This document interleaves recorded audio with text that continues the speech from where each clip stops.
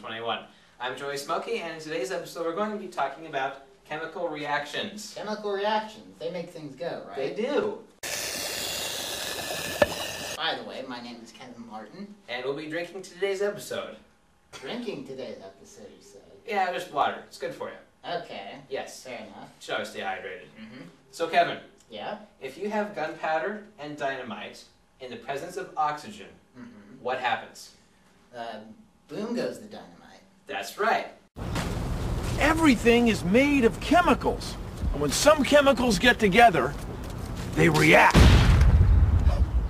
Now that's a chemical reaction. And that is a chemical reaction. I see. What do chemical reactions do? Make things go? That's right. Alright.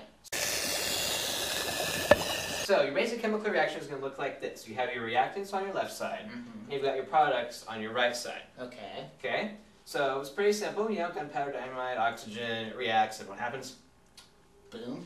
Boom, goes the dynamite. And now for a really big chemical reaction. Okay. Exactly. Yep. Okay? So here we have an example of a little bit more practical chemical reaction, something that makes this stuff. Water? Water. Okay. Okay? So we have hydrogen and oxygen as our reactants. Right. Okay? And then we have H2O. also known as Water. Dihydrogen monoxide.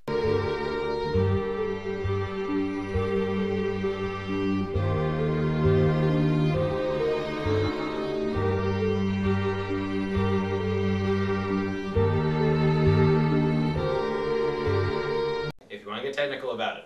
Okay? Alright. So here's our reactants, there's our products. Okay. It's pretty simple stuff, right? Now, I want to know something.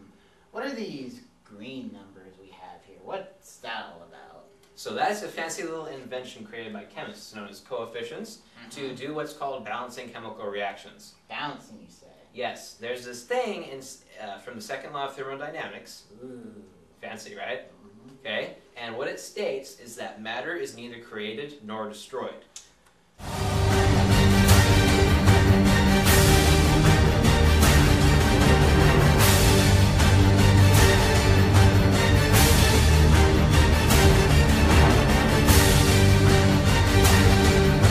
Have you heard that before? I have heard that before. Sounds familiar. Now, when we go back to this example, the gunpowder and the dynamite goes what? Boom! Dynamite! Even though it went boom, you haven't destroyed any matter and you haven't created it. You don't say. I absolutely. Wow. So instead what happened is that the boom part, is basically sound and light and heat. So you haven't destroyed energy, you basically just converted it. Oh, so it went from one form to another. Exactly. Okay. So when we take our water example, we've started with stuff, and we've ended with the same stuff. It's basically just kind of rearranged differently. It's changed into a different state. So, here there's 4 hydrogens. Yep. And on this side there's still 4 hydrogens. Yep. And on this side there's 2 oxygens. And on this side there's still 2 oxygens. So these green numbers are there to balance things out, make sure there's the same things on one side as there are on the other. Exactly. Because you can't change the subscripts down here. Okay. Those little orange 2s, like the O2, can't change that. But you can change the number of the whole thing. So when we see this green 2, this is saying 2 H2s, which is where you got your 4 H's. You know, same thing over here. So that's what the coefficients do.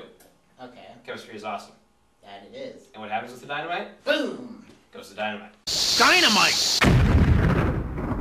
Alright. Okay, so here's another example to kind of make sure we can think about the balancing chemical reactions a little bit more. Okay. So we have sodium and chlorine coming together to make table salt, sodium chloride. Alright. Okay? I'll take a whirl at this. Okay, so start with sodium.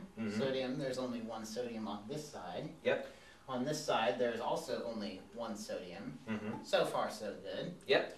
Alright, so the subscript here means there's 2 chlorines. And then there's only 1 chlorine here. Uh-oh. Yeah. So you're saying I can't change these subscripts, right? Nope. Can't change them at all. Can't Nope. add anything? Okay. They're written in stone. Ah, I see. So, I guess that means I'll have to mess with the coefficients. That's right. So you can change those. Yes. So, I guess I'll be sneaky and just put a 2 here. Yep. And now all of a sudden there's 2 chlorines. Yes. And that's okay. Yep. But wait a minute. Ah. Now there's 2 sodiums on this side, but only 1 on this side. Yep. So to fix that, oh, you just put a 2 here. You bet. Absolutely. That just makes 2 sodiums on this side, 2 sodiums on this side. And then 2 chlorines here, 2 chlorines here. It's balanced. It's balanced. And you have fulfilled the second law of thermodynamics. Ka-ching! Physics will be proud of you. Hooray. And chemistry, because chemistry is awesome. That it is. Alright, so Kevin. Yeah? Have you noticed we have hydrogen, H2, oxygen, O2, chlorine, Cl2. Yeah. Why do you think we have the 2's there? Why wouldn't it just be themselves? Well, I don't know, but I was always told that to have no fear of ice-cold beer. That's right. Professor Thermodynamic. That it is. Uh-huh. So what does it mean? It tells you the 7 diatomic elements. Uh-huh. Okay? The diatomic elements, di meaning 2, they're basically elements that exist in pairs. Okay. So in other words, they're bonded with themselves in nature. Alright, okay? They don't like being alone, I guess? That's right, they like the company. Okay. So they like being paired up. Alright. Okay? So have no fear of ice cold beer. Right. This is referring to the 7 diatomic elements: hydrogen, nitrogen, fluorine, oxygen, iodine, chlorine, and bromine. Okay, so that's what all these letters stand for. That's right. So it's not just random sentence. Okay. Yep, chemistry is supposed to make sense. Remember that. Yeah, that is quite helpful, I have to say. Yep. So whenever you're dealing with chemical reactions or anything like that, always remember that these diatomic elements are going to be existing in 2's, like O2, H2, stuff like that. So whenever you have hydrogen by itself, it has to be H2, or if you have oxygen by itself, it has to be O2. It can't just be an H or an O floating by itself. Right, that's bad. Okay. Because otherwise water wouldn't happen. That is bad. That is bad. We gotta have water, because water tastes good. Yes. And we also have to use water to put out what happens with the dynamite. Boom! Dynamite! We gotta make sure we put that out if it gets out of hand. Yeah, that can be bad. Alright, so there's chemical reactions. Alright. What happens to the dynamite? Boom goes the dynamite. Dynamite! Don't forget it. Alright. See you later. See ya. 'Cause I'm TNT, I'm dynamite.